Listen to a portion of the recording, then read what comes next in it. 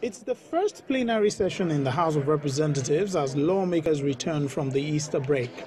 The only motion considered has to do with communal clashes that affected 9 wards in Wukari local government area in Taraba State. Also aware that in addition to the destruction of houses and infrastructure, including schools, health facilities, and even places of worship, several people have been killed in the internecine feud between the two tribal groups. Informed that, as at the last count, not less than 10,000 people have fled their homes and their foodstuff completely destroyed, and those rendering them as internally displaced persons. From the contributions that follow, lawmakers are clearly concerned by the recurring crisis. The history of this hostility, which presumably is over land resource utilization,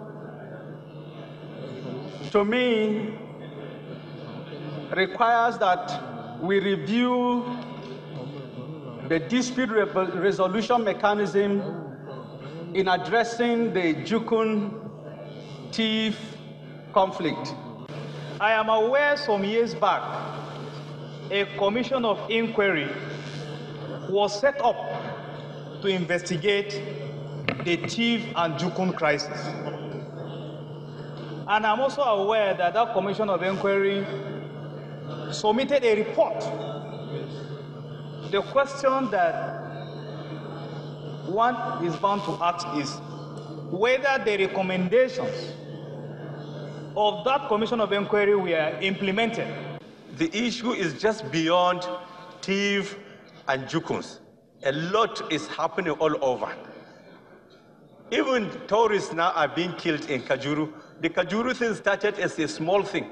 And now, even international people who come, to enjoy themselves and imbue some of their hard-earned money here in Nigeria are now being scared.